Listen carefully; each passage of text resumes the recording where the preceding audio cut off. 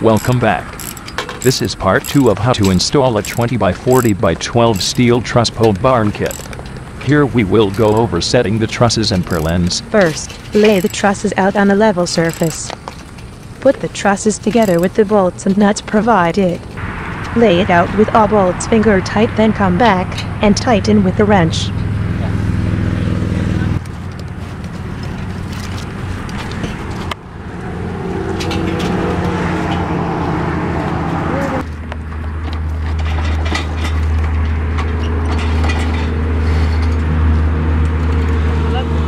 Now, lift the trusses up by your desired method. Here we used a manual duct lift. Secure trusses properly, and use necessary safety gear. The trusses are heavy and could cause injury or death if they fall on someone.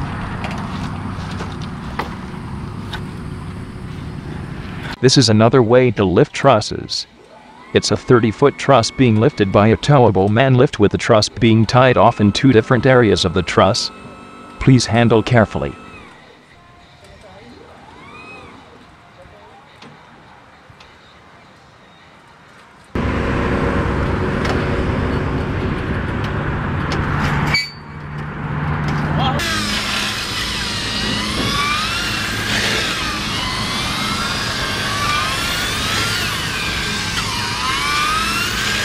Now, bolt the trusses to the posts.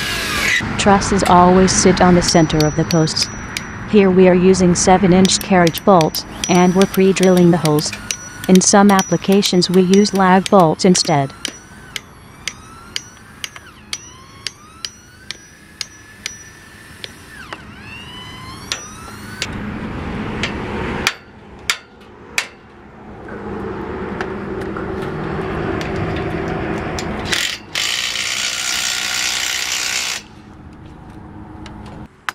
This is the truss brace.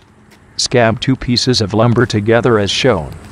Then drive a stake in the ground and fasten the brace to the stake.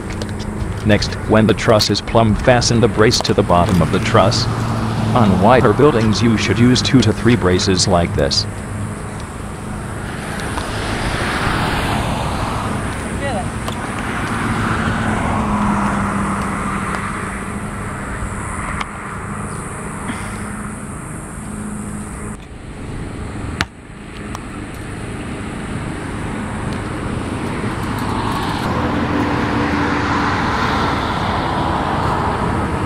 This brace will stay up until the building is complete.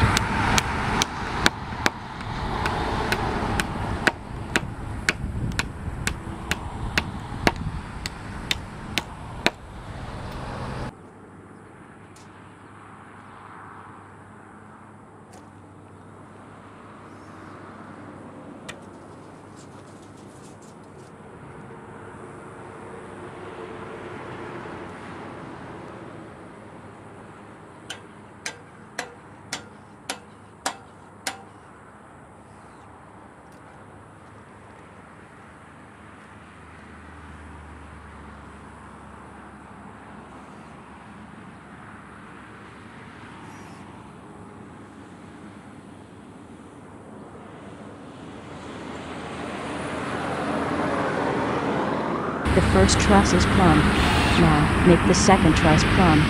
Then, attach to the first ridge board.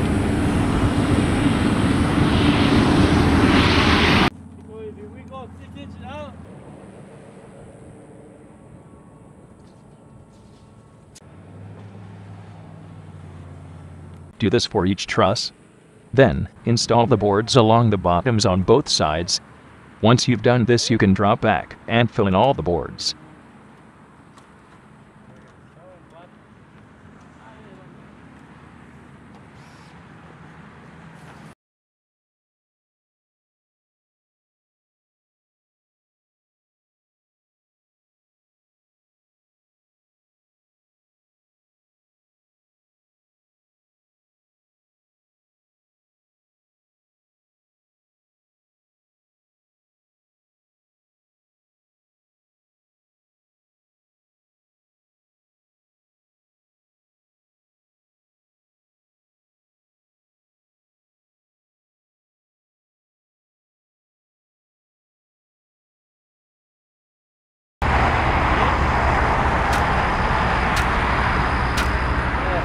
Next we need to get the overhang cut off and install the barge rafter.